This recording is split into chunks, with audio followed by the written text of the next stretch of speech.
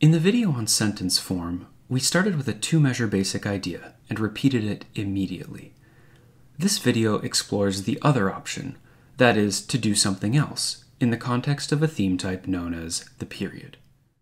Whereas a sentence begins with a basic idea and its immediate repetition, a period begins with a basic idea followed by a contrasting idea, known collectively as an antecedent. There's no rulebook for how exactly this idea contrasts with the basic idea, and there's a certain ambiguity around whether an idea is genuinely contrasting or simply a variation of the basic idea.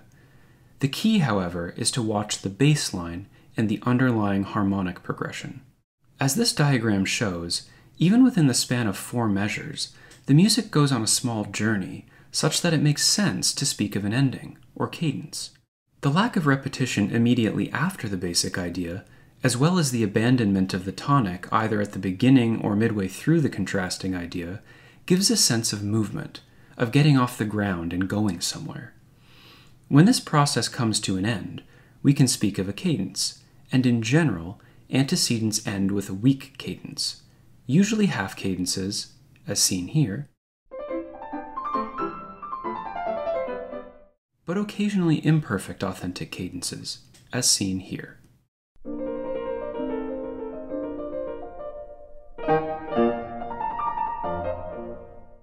So how does this phrase function within a larger theme?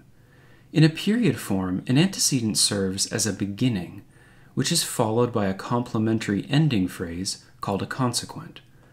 This consequent phrase begins with the same basic idea as the antecedent, leads to a contrasting idea of some kind, and ends with a strong cadence, usually a perfect authentic cadence. The complementary nature of these two formal functions, antecedent and consequent, gives the period form a sense of balance and symmetry, which contrasts markedly with the highly vectored, forward-driving nature of the sentence form. As you listen to the following examples, make special note of their cadential and melodic symmetry.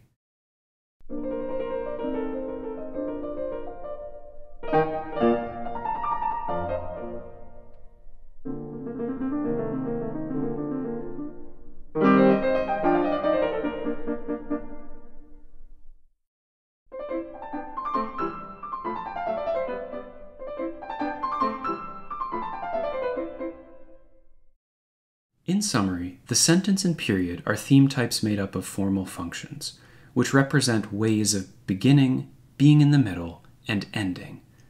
Whereas the sentence theme type consists of 3 formal functions, presentation, continuation, and cadential, the period theme type consists of 2 formal functions, antecedent and consequent.